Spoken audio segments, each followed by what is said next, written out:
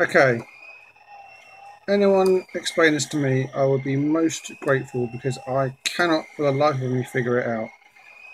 This motor has been running fine for ages and ages, not had a single problem with it since I put this new extruder on.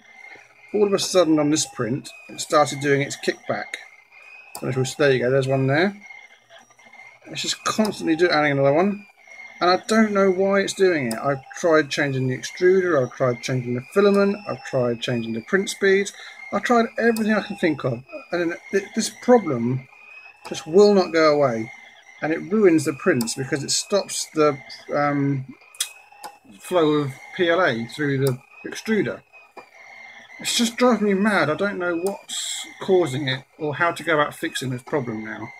So if anyone has any advice, things I could try, I'd love to hear it from you, because this is just a bit getting ridiculous now.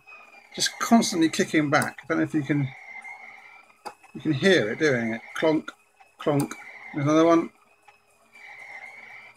And another one.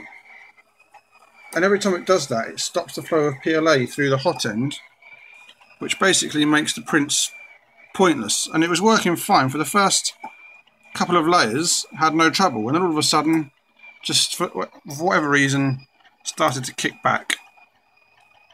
And as I say, it's just driving me mad. It's not retracting, that's not what it's doing.